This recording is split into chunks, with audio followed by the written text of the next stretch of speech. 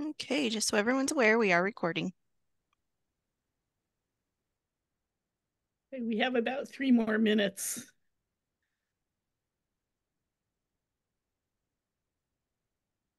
So Mary, when are you going to Mary, sorry. that's all right. Mary, when are you going to retire? When people stop telling me stories that get me too engaged to quit working. Understand. I keep saying I'm retiring, but then Riley is a daughter of a friend slash client, so you don't ever turn down friends. So That's right. Unless for whatever reason you need to turn it down because they're friends. there's that, but fortunately, I don't have to worry about that. I mean, I just say that's not my field of law, and get somebody who knows what they're talking about. Yeah, exactly. Because I only do one tiny little field of law.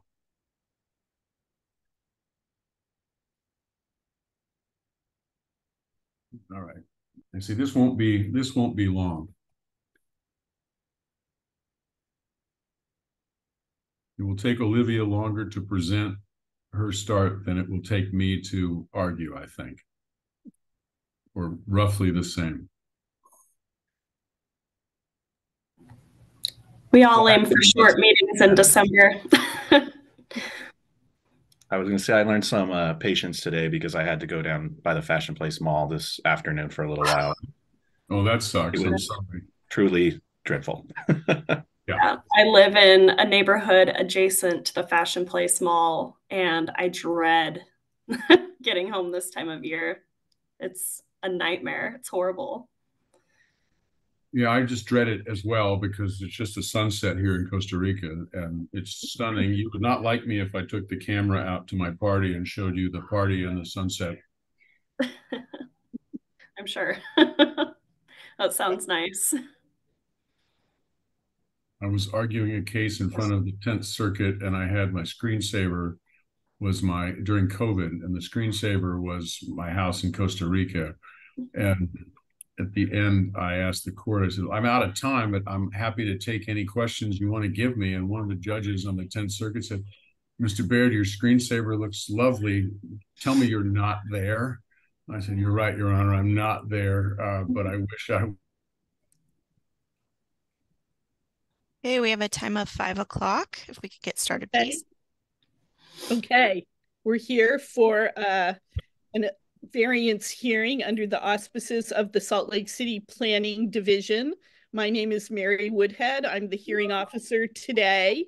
The matter before us is PLNZAD 2023-00837, and it's a variance request for side and rear yard setbacks at approximately 649 South 300 East. This is a public hearing, so we'll have an opportunity for public comment if anyone wants to raise something. I have read all the materials, the staff report, and the materials submitted by the applicant, so we don't necessarily need to repeat all of that. My planned preferred way to go forward today, unless everyone objects, is to hear from the applicant and applicant's counsel first, because I understand the basis of the request, and then hear from Salt Lake City staff and any response they have. At that point, I will open the public hearing so that any members of the public who are here who wish to speak will have an opportunity for input. And then I'll bring it back and allow the applicant and the city to provide any additional information. I want to make sure everyone has an opportunity to say everything they need to say. So are there any objections to moving forward in that manner? That's fine. Okay, so I think you, Bruce, will start. Thank you. And I appreciate it, Mary, and I knew you would have read everything, so I never make it a practice of rehashing anything in a briefing. I'm going to discuss a little bit about the theory and history of variances and how that theory and history of variance law applies to this case. And that's going to be about it, because it's not going to be very difficult. I think it's important to talk about the theory and history, because most people don't understand where variances come from and how they came to be. Unfortunately, I'm old enough and I've been doing this long enough that I actually do understand the theory and have litigated it more than once. But the most important part is you understand that what someone was trying to do was legal at the time they tried to do it, but at the time the facts on the ground were established. But then a change in zoning law has made what they want to do illegal in some way. The two classic examples I always use to explain variances are a cul-de-sac and a slope variance. A cul-de-sac, let's hypothetically assume that there's a cul-de-sac that was platted 50 years ago, and it had, say, 10-foot setbacks, front yard setbacks, and 10-foot side yard setbacks. So there was a decent pie-shaped lot that you could build on. But let's just assume, as not assume because it's what happens, is that the local government decided at some point in the future that the setbacks should be 20 feet in the front and 15 feet on the sides, which shrinks what people can do. So instead of being able to build a house similar to what everybody else in the neighborhood builds, they're only able to build a tiny little house. They can build it. It's a shed. It's just a tiny little shack. The same thing applies on many cases where cities and counties adopt foothill slope ordinances. At the time the subdivision was platted, the lot may have had a buildable pad of, say, 5,000 square feet, on which you could have easily put a 3,000 square foot footprint house. But because of the slope, that entire footprint almost all went away, and you could build only a tiny little house again. And those are the classic cases of variances. And this is essentially the same case as that. At the time this lot was created, at the time the building was built, was way before zoning. At the time the lot was created, it was way before zoning. So there is an existing house of only about 947 square feet. I want to point out that it is a one-bedroom house with one bathroom. So, and it was a landlocked lot with an easement access. So none of this was self-created. It was all prior to the zoning code, when absolutely anything would have been allowed when it was built. So what you've got is a situation where my clients are trying to get what I believe to be a substantial right, property right, and that is a right to build a house somewhat similar to the houses in the neighborhood. And we did an exhaustive research to show what the houses in the neighborhood are. It is extraordinarily rare to have a one-bedroom, one-bathroom house almost anywhere in the city of Salt Lake City. And I think that, contrary to what the staff says, I believe that having a right to a realistic house as opposed to a tiny little house is a substantial property right. This is the one place where I'm going to take a little bit of offense at the staff. Yes, ma'am. Nothing. Oh, I'm sorry. I'm automatically Pavlovian conditioned that when I hear somebody say something in my presentation, I assume it's the judge, and I always stop. So I want to take I do want you to talk a little bit about this substantial property right. I will do that. I read, the description of the house. I understand some of the limitations, but there are small houses. I understand that. And I'll get to that. Tell me more. I will get to that in a minute.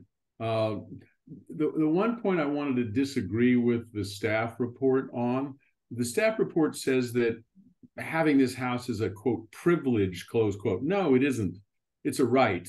There's Utah case law, essentially the unfettered right to develop a property barring legal zoning is a right, not a privilege. Sometimes planners think that they grant the rights as opposed to the rights are granted inherently, and they're limited by a privilege given to the city, but not limited by the right. So I want to talk about the issues of a variance. This obviously isn't self-created. There's no harm to the general zoning plan. There's no harm to the neighborhood. It is not an economic hardship because the cul-de-sac and the slope examples I indicated were similarly hardships because you could build something, it's just pointless to build it. In this case, you could theoretically go up quite high in this property, but that's not what we've got. It's also theoretically possible that they could build in the front, but that's not how the house is configured, and it would be impractical to build in the front. So, an economic hardship is more like when somebody says they need fewer parking spaces so they can build a bigger building so they can make more money. So it's not an economic hardship.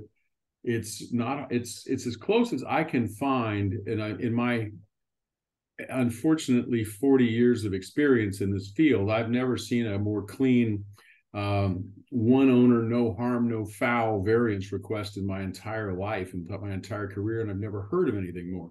So let's talk about a substantial property right. And I'm going to again use the analogy of the foothill variances and the cul-de-sac variances.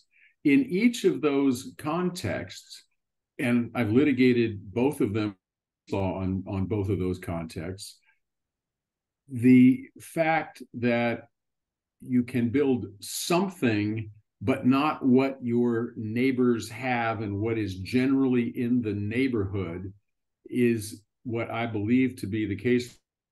Substantial property rights. And in this case, I think it is in some ways, I believe the law is relatively clear. It is an evolving tradition of what your neighbors have creates the assumption of the rights. And in this case, we exhaustively researched the size of the houses in the area. And I don't believe that any of them are 1 bedroom, 1 bathroom. So I think, with all due disregard for Justice Scalia, you don't look at the original intent of what something was. You recognize that the law of a substantial property right is an evolving concept, and it depends on the neighborhood. I once had the Board of Adjustment in Salt Lake City grant a variance for a 3-car garage, a side yard variance for a 3-car garage in a neighborhood where 3-car garages were essentially the standard. But whatever, I think that was probably egregious, but I was happy to win it for the client. But whatever you may think of that, a 947 square foot home with 1 bedroom and 1 bathroom is not anywhere near what is being enjoyed. And notice it says a property right enjoyed by the neighbors, by the area. I'm paraphrasing the language. You clearly got involved after they submitted their appeal. No, actually, I helped on the appeal, and okay.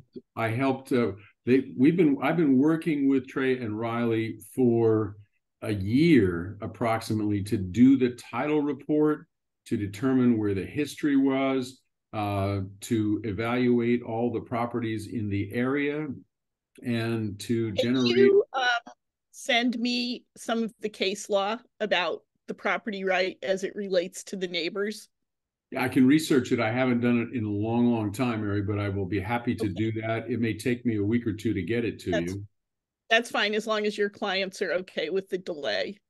Yeah, they've been patiently waiting to try to get this. I will have. Go ahead. Okay, that case law isn't in the materials I received. I know that I have read some of those cases, but it is not. It is not in there. Send me. I will be happy to brief it. I will be happy to brief it. You don't need to fully brief it, but just a short. I will be happy to give you that. It may take a couple of weeks because I'm in Costa Rica now, and then I'm out of the country again in early January. But yes, I will get you the case law on what a substantial property right is. And that's my other main disagreement with the city's staff report, which seems to imply that if you have as much of as a shack that you can live in, then that's all you're entitled to. I would ask the city where they draw the line. I mean, if I had a 500-foot house with a half a bathroom and a tiny little bedroom, would that be sufficient? Somewhere there's got to be a line drawn as to what the property right is. And I submit that the case law and the statute itself relates to what is commonly found in the neighborhood. And what's commonly found in the neighborhood is not a tiny little 1-bedroom, 1-bathroom property. But I think that's the key issue. Okay. John, do you have any objection to having Mr. Baird submit some case law on that issue? No, not at all. And obviously, with the holidays right now, timing is always a little off. I think everything takes longer to get anything done. So I think it's fine. I don't think I've ever met John before. I know Olivia, but I don't know John. I've been around. I've been here about 14 years, so we've crossed paths a few times. But it has been a while. Okay. Thank you. I apologize if I'm terrible with names and on the little Zoom screens I can't always recognize faces, John. Yeah, and a name like John Anderson is pretty forgettable, so it's easy. Let me ask you this question, Bruce. If someone intentionally builds a small house, yeah, and then it's smaller than the other neighbors because they want a smaller house, they want a smaller footprint, and then the next person buys it, so that house was small intentionally. Yep. Does that next person then have the right to? No, because that's a self-created hardship. They bought it. The first person who built it knowing what they were building. The person who bought it knew what they were buying, and they knew what the law was at the time. So I think that would fall under the self-created hardship rule, Mary. Okay. Do you have any? That's why I wanted to point out we carefully researched the history of this. I spent hours with Trey and Riley and their title company going back to try to find out how this weird lot got created with that weird access.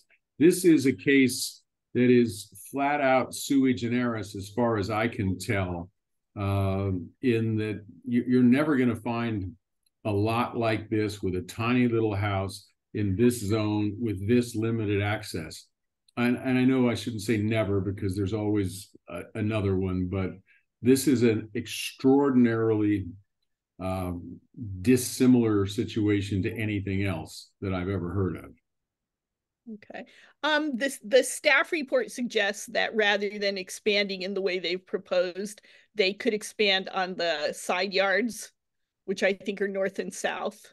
Well, it'd be the front. I think the staff report says the front yard and the side yard, if I remember correctly. Okay. So do you have any response to that? Yeah, the response is it simply doesn't work. It would require essentially a rebuild of the house as opposed to a simple, reasonable addition. So it could be done, and that's why I preemptively brought up the question of whether it's an economic hardship or not. Because as you know, in the land use profession, there is no such thing as an engineering problem. There's only a financial problem. They could tear the house down and build something huge. They could build in the front yard. They could do all of those things. It just doesn't make any sense given the configuration of the existing home. And that doesn't mean it's an economic hardship. It just simply means they're being denied the rights of what their neighbors are having. Okay, so here's the staff report. The recommendation says that an inline addition can be accommodated on the north and south side yards. So that doesn't work from your south. The south is really not a side yard. The south is a front yard. The south is where the entry comes in, and it would require a complete reconstruction of the house. You wouldn't have the same entrance point. You'd have to rebuild a front end of the house to do it. Okay. Right. The house itself faces south, so that south yard is maybe functionally the front yard, but the way our code is written, because the you, access is from can the I just east. pause for 1 minute? Can you identify yourself for the record? Oh, absolutely. I'm Olivia Savetko, principal planner in the Salt Lake City Planning Department. And Okay. Olivia is right. I mean, it's the technical definition makes it a side yard, but the reality is that it's a front yard, which again proves the unique situation of the property and the reason that the reason that the code is essentially more binding than it should be, because it's definitionally weird here. Okay. Okay. Should we hear from Olivia now? I'm done. Okay. Okay. Olivia, do you want to respond? Absolutely. Yes. So, like I said, the front yard is to the west because that's the direction the access is coming from, the way our code is written, which does make this lot uniquely shallow, only about 45 feet deep with setbacks. That leaves a 5-foot building envelope, as you know from the staff report. The existing building encroaches already into those required front and rear setbacks. And although it's a unique lot and it's unique in how shallow it is, our code does specifically address properties in this type of situation, saying you can build additions to these structures that were much tinier at the time they were built. Typically, we can add additions in line with the existing non-compliance, so long as it doesn't increase the non-compliance or create a new non-compliance. So that to me means that the variance being requested does not meet the requirement that it be the minimum variation necessary to relieve an unnecessary hardship. And I think that is really maybe the main sticking point here. Okay. Okay. And it does seem that the city acknowledges that there is a hardship associated with the size of the lot, the size of the house, that piece of this is not in dispute. Yes, the lot is certainly unique from those around it, but our code does have provisions that address lots like this. Being an old city, we run into lots with unique issues. So there is room on this lot for an addition. Like mentioned, I'm sure it would be a much more difficult addition to construct. But going off of our standards for variances and what is and is not allowed to go through, it's just greater than the minimum necessary to relieve the hardship. And the addition to the north in the side yard is not related to the hardship of the shallow lot. And I would respectfully disagree, but I appreciate her opinion and her concise answer. But we think it is the minimum necessary because we're not asking for a monstrous expansion. It's a simple, small, no harm, no foul expansion. This is a simple fact where the city's technical rules, if applied as the city is trying to do, requires something of a landowner that seems to me, and I think is relatively clear, unrealistically difficult when there's an easier way to do it. I think you weigh which is the easier way to do it, and rearranging the complete house and how it sits on the property because of the weird definitional issues of side yard and front yard seems to me to be an awful lot more difficult than simply saying build in the side and the rear yard where no one cares and where there's no practical difficulty in doing so. So I think you have to carry some practicality into this, and variances have a practicality component to them. Okay. Well, I appreciate that. Is there anything else from the parties before I open the public hearing? Unless I don't have anything, unless Trey and Riley want to say anything on their behalf. And obviously there's nobody on for the public, but I'm not sure what they may want to say something And if they do, that's great. If not, then I'm done. Do you have anything you'd like to add? And No. if you do, please identify yourselves before you speak. Okay. Hi, I'm Riley, and this is Trey Gardner. We're the gardeners who are applying for the variance. We appreciate everybody's time, and we really just agree with everything Bruce has pointed out. I don't think we have anything extra to add. Just thank you so much for the time, and we hope you'll consider our unique situation. Okay, thank you. Okay, Aubrey, I'm going to go ahead and open the public hearing. Is there anyone here online who wishes to speak? There is no one in the attendees list. I did want to bring out that according to policies and procedures, Bruce, if you could please send those written materials to us and we can forward them on to Mary. I know you guys know each other, but just to follow procedure. Yeah, absolutely. I fully anticipated doing it in that fashion. Thank you. Okay, thank you. So we've heard from everyone who's present. Does anyone have any last words? Anything else they want to let me know? Anything I've missed? Anything you think is critical?